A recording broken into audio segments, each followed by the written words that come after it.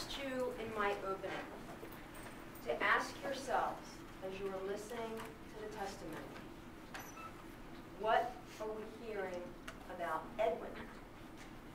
So I want to focus the next 20 minutes or so on Edwin and what his day was like on November 9, 2015, and what his day was like on November 10th of 2015. 7 a.m., November 9th of 2015, Edwin got up, like he does every day, and went to work at his job at the Public Works Department in Atlantic City. He works there as an electrician. He worked there all day long, and he clocked out at 2 p.m. that day, or 2:30. And if you're going to see, we've agreed, there's a stipulation as to his time cards from November 9th and November 10th. Gets done work, middle of the afternoon, takes a ride to his cousin Rosie's house in Galloway, where he helps fix a door or a ceiling fan. He leaves there, goes over to Joe Judge's house. Joe Judge lives in Egg Harbor City. Two of them were getting ready to go on a work trip the next day down to Florida. You heard Mr. Judge tell you yesterday that Edwin, in addition to his full-time job, had a side job where he helped Mr. Judge work on yachts, and Edwin would do the electrical work on the yachts. They had to gather the tools that they would need to go on this trip that they had planned for the next day. Little after 5 p.m., Dennis calls. Dennis, who we know from the testimony and the text messages, is always asking for rides. His text messages are filled with him asking for rides from Pops or Allison or Courtney. Edwin leaves Joe's house and goes to the McDonald's in Egg Harbor City. Now, we know that Dennis had been at that McDonald's with Stephen Martinez, also known as Benji. We know that Dennis left that McDonald's at about 10:06 or so that night. Edwin goes over to the park by Farragut, and then we see Dennis and Edwin at the Walmart shopping. Edwin buys toothpaste, he buys Delsum cough syrup, he buys honey, and he buys tea. All items that his wife had asked him to pick up because their son had a bad cough. After Walmart, Edwin goes back over to the park by Farragut again. He's there for about 15 or 20 minutes. He leaves. He takes Route 40 back towards the Walmart, through the parking lot towards the White Horse Pike. He swings back by his cousin Rosie's house. Not sure exactly what time he leaves there, but we know that Edwin had Rosie text Edwin's wife Deanna at 8:41 that Edwin was on his way home. We know that Edwin stopped in the Absecon CVS. We saw him on the surveillance at 8:49. Went in there looking for the iron-on patches for the jeans that he had that had holes in them and a special deodorant that he liked. He goes home. Must plug in his phone because we know his phone gets powered back on at 9:02 p.m. And he's up most of the night that night with his wife, getting ready for his Florida trip the next day. He communicates with Dennis between 2 and 3:30 a.m. Dennis texts him twice. Edwin texts Dennis about how Deanna went out, bought Wawa sandwiches, and was going to want to talk and eat. And we know at some point in the middle of the night, somebody in Edwin's house makes a McDonald's run because we saw the Atlantic City McDonald's receipt from 3 a.m. that the police recovered from his van. And Edwin times throughout the course of that night. The next day, November 10th, 2015, Edwin does what he always does. He gets up, goes to work. Now, Dennis had court that morning, and we know that Dennis was looking for a ride. We heard him ask Courtney on the phone call to come pick him up and take him to court. And we know that Dennis also that morning texted Allison and Pops looking for a ride. He called and texted Edwin too. Call me. But Edwin was at work because that's what Edwin does. He works. We know Edwin was having phone issues. At some point in time, around noon, he borrows Maria Flowers' phone to call Dennis back. Early afternoon of November 10th, 2015, while Edwin's at work, he receives word that he's needed over at the police station. Edwin goes over there, answers questions posed to him by Detective Cruz and Detective Scopa about what he had done the night before. Detective Cruz said to him, look, we don't want to get you jammed up. Edwin answers their questions. He's not arrested. He offers to let them look at his van. They let him go. A little later on that day, Joe Judge picks him up at work, takes Edwin home to pick up his bags. Mr. Judge's mother drives them to the airport, and they take a prepaid flight down to Florida, paid for by Mr. Judge's client. Mr. Judge told you yesterday Edwin seemed normal. Edwin spends the next 5 or 6 days down in Stuart, Florida, working alongside Joe Judge. He comes back home. Now, in the meantime, Edwin's van is searched and released back to his family. A month or so later, Edwin does another side job with Joe Judge. Goes back down to Florida, this time 11 or 12 days. Drove down, flew back. January 12th, 2016, 2 months after the shooting of Michael Black, Lieutenant Finan, Detective Cruz want to get more information on Dennis. Remember, Dennis had been arrested November 10th, 2015, the day after the murder. So, Finan, Cruz show up unexpectedly at the one place they know they'll find Edwin, work, and surreptitiously report him. They tell him, wrapped up our investigation, we don't think you're involved. And once again, Edwin answers their questions. At the end of that conversation, Lieutenant Finan asks what he's doing that night. And Edwin says, oh, I got a side job. That's what Edwin does. He works. Full-time, part-time, for his wife and his children. Lieutenant Finan, Detective Cruz leave. Again, Edwin is not arrested. Over 2 more months go by. Now, 4 months have passed since the murder. And Edwin is charged on March 21st, 2016. The state alleges that Edwin conspired with Dennis to murder Michael Black, and that Edwin aided or agreed to aid or attempted to aid Dennis in both the planning and the commission of the knowing and purposeful murder of Michael Black. Additionally, they allege that Edwin possessed a firearm during the commission of this offense. Now, said it in my opening, and I'm going to say it again. Edwin Velazquez is innocent of these charges.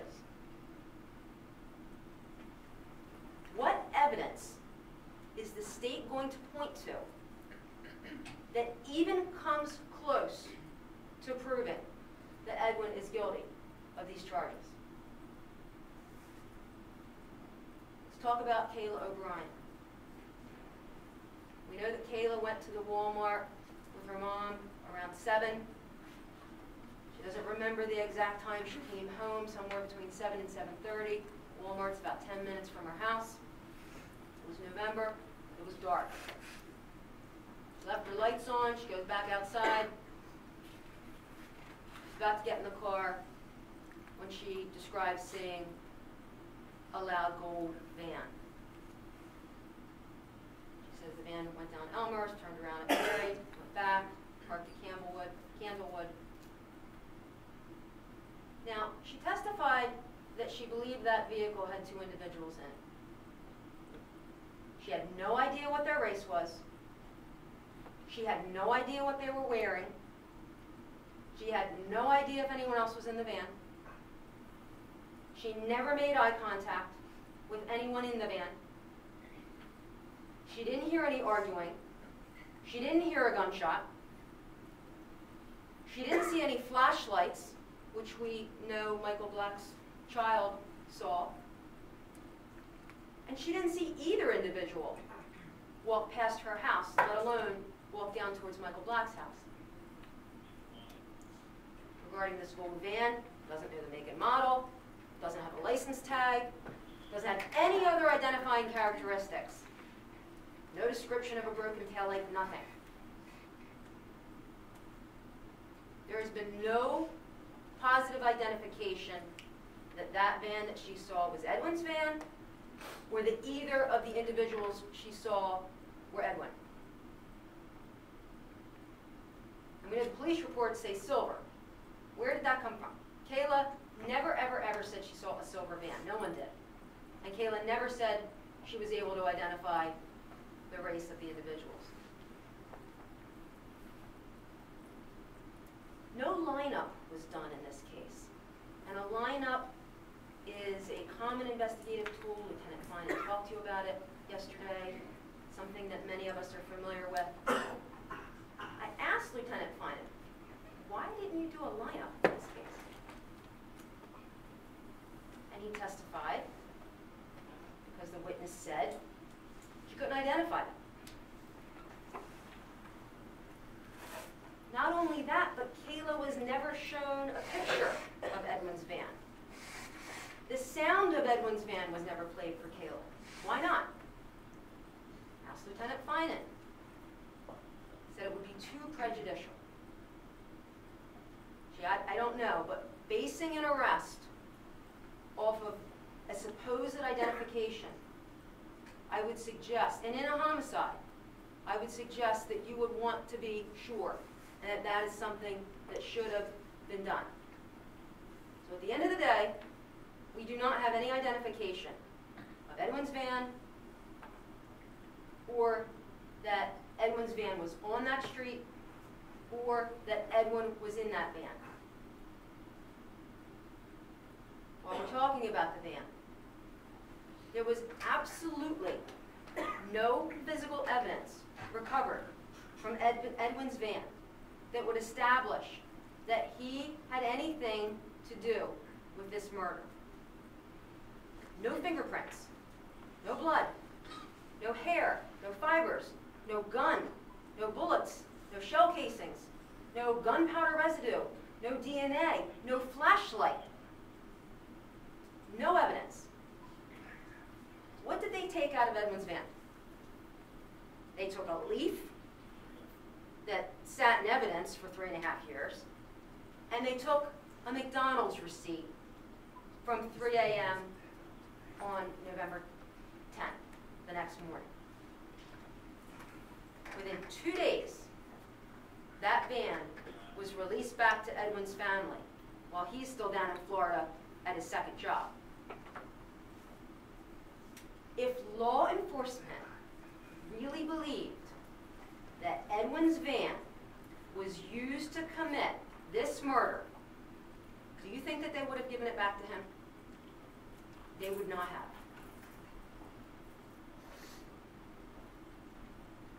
Now, let's talk next about text messages and calls between Edwin and Dennis that I'm sure that Mr. McKelvey, on behalf of the state, is going to argue to you is evidence of some sort of conspiracy or agreement between them. Before the time of the shooting, there were 2 calls from Dennis to Edwin and 2 calls from Edwin to Dennis. Those calls were all between 5:08 and 5:41 p.m., all less than a minute or 2. We know that during that time frame, Dennis was at the Egg Harbor City McDonald's with Stephen Martinez, Benji. What's the more reasonable inference as to the nature of those calls between Edwin and Dennis at that time? Is it more reasonable that it was Dennis saying, I need a ride, can you come pick me up, I'm at the McDonald's? Those calls are not consistent with 2 men planning a murder. Let's look at the communications after the time of the shooting. Between 2 a.m. and 3:30 a.m., Dennis texts Edwin twice, and Edwin texts Dennis again about how his wife Deanna had gone out and gotten Wawa sandwiches and was going to want to talk and eat. And Edwin does call Dennis several times. The key here is take a look at Dennis's text messages and calls to other people during that same time frame. Look at how many people he's texting in addition to Edwin during that time frame. There are a lot. The next morning, there are several texts from Dennis asking Edwin to call him. Now we know Dennis had court that morning. And we know Dennis was looking for a ride to court that morning. How do we know that? Well, we heard him on the phone with Courtney, begging her to come pick him up.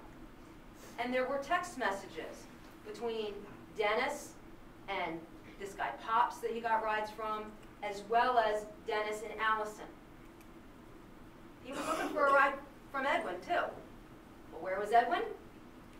Edwin was at work, because that's where Edwin always is. There is not one single text message between Dennis and Edwin at any point in time planning a murder or covering it up. Let's turn to this voicemail that Edwin left on Dennis's phone. We know Edwin was having difficulties with his phone. Again, at one point in time, around noon on the 10th, he borrows Maria Flowers' phone to call Dennis back. And Edwin knew Dennis had court that day. The state wants you to think that this is some sort of secret phone or secret phone number. The state's exhibit had it listed as an unknown subscriber. Yet they never even subpoenaed that phone number. They never even realized that that phone number came back to a contact on Edwin's phone, Maria Flowers. And they never even attempted to find out who Maria Flowers was or to interview her. There is not one saved voicemail in which Edwin is talking to Dennis about planning a murder or covering up a murder. Let's turn to the jail calls. The state played 7 calls that were placed by Dennis to 3 separate people: Courtney, Dennis's father, and Stephen Martinez, Benji. And I have no doubt that the state's going to point to several times in those calls where Dennis says to tell Edwin they know nothing about a weapon, they're playing a bluff game. What about the fact that Dennis also tells Courtney to call Stephen? And she says Stephen's already called her.